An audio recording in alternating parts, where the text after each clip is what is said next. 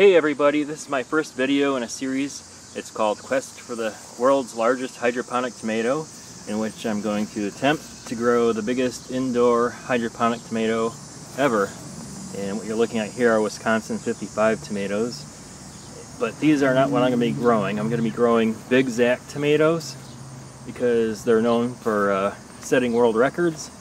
And you can see down here I have a couple big ones. And I'm going to give them the best conditions possible and see if I can come up with some record-breaking weights and beautiful tomatoes. And actually this is the plant I'm going to clone from because it's giving me the best tomatoes. So I'll show you how I'm going to clone these guys. Okay, I'm going to show you guys how I clone tomatoes. What you see here is a growing tip of a tomato, which you can use for a clone. It has no flowers on it. And what I would do is cut it right here and immediately put the cutting in a cup of water. Don't use tap water, use rainwater or distilled water. And I've had a 100% success rate. And also you can use a sucker, which I'll show you in a second. Okay, here's a sucker, which I just mentioned. And you can use these for clones too, which I prefer to use suckers because they're a whole new tomato plant and you don't have to cut off your growing tip. It's right here. This one's a perfect size, as you can see there. It's a whole new tomato plant. They grow out of the armpit of branches, and you should cut them off your tomato plant anyway unless you push your tomato plant. But all you gotta do is cut it, and then here's your new tomato plant. Stick it in a cup of water, and I'll show you what to do with it next. Okay, here are my cuttings in a cup of water, and what you'll need are some rock wool cubes. These are 1.5 inch, they're 1.5 inch tall, and I bought a sheet of 100 of these a couple of years ago. They go about for 14 bucks, and I guess it's made out of petrified sheep, I'm not sure, but I use these all the time and they work great.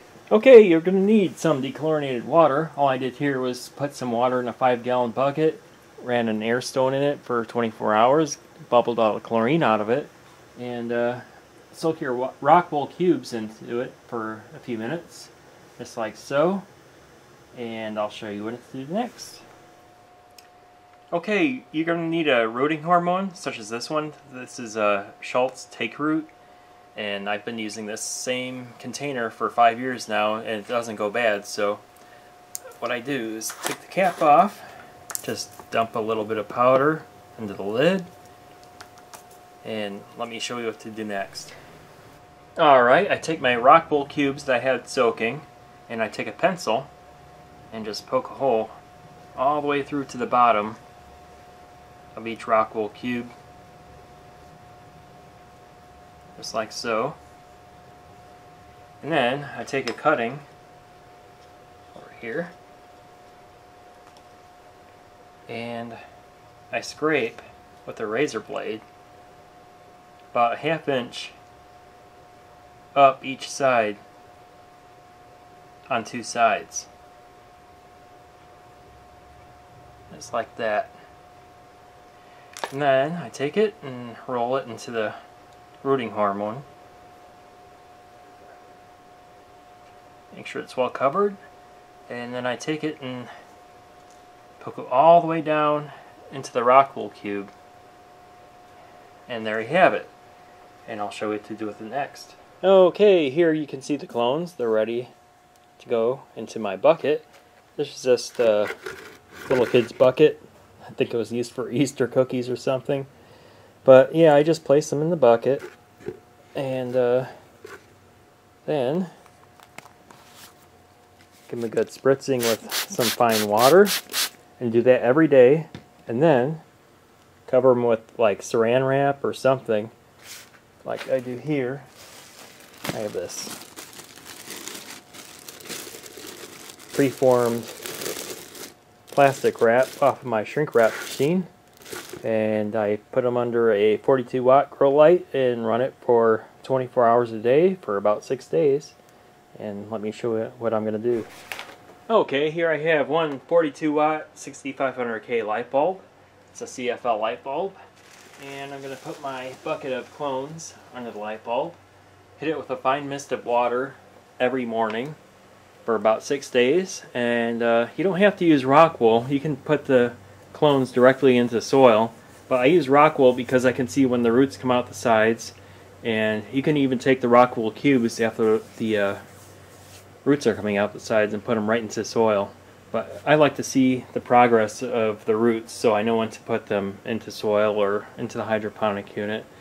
And let me show you what I'm going to do next. Alright, here are my clones. I just took them out of the clone bucket and you can see my big Zacks. Here's one that has the most roots and the other ones have not as many, but they're ready to go into the hydroponic unit. And I'm just going to select the best ones that take off. And I'm ready to put them in there. Okay, as you can see, the big Zacks are in their net pots and some hydroton. And I'll keep the best tomatoes, maybe 2 or 3. And the other ones, I don't know, maybe I'll keep them anyway.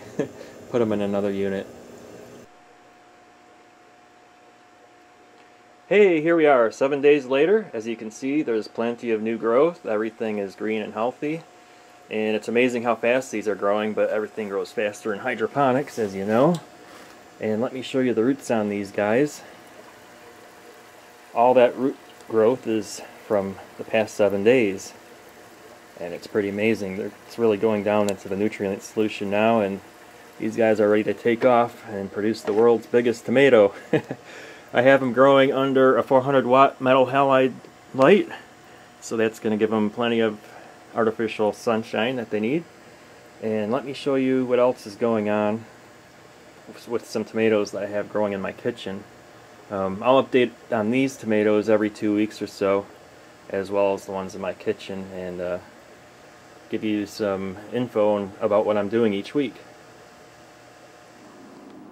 Well, I decided to try a new micro variety of tomatoes. These are called Red Robins, and I have them in my Arrow garden. And these are 45 days old right now. And as you can see, I changed out the light on the Arrow garden because I didn't think it was bright enough.